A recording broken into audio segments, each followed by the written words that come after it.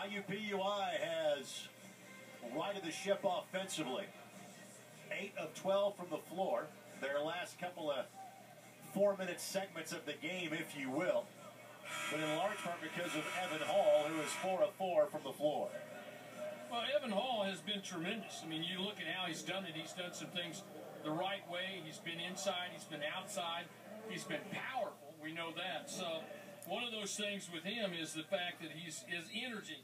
He's an energy kind of player, Greg, and that's the thing about him. And speaking of energy, one of the best in the country in steals. What Tradeon Hollins does, he gets his first basket of the game, fittingly enough, on a steal and a score. Well, it's exactly what he does. We talked about him at the top of the game. He's one of the best in the country in steals. And talk about energy. He provides it every time down. Possession where IUPUI could have seesawed back in front, and they're not able to. Great job by Hall. But Combs' shot is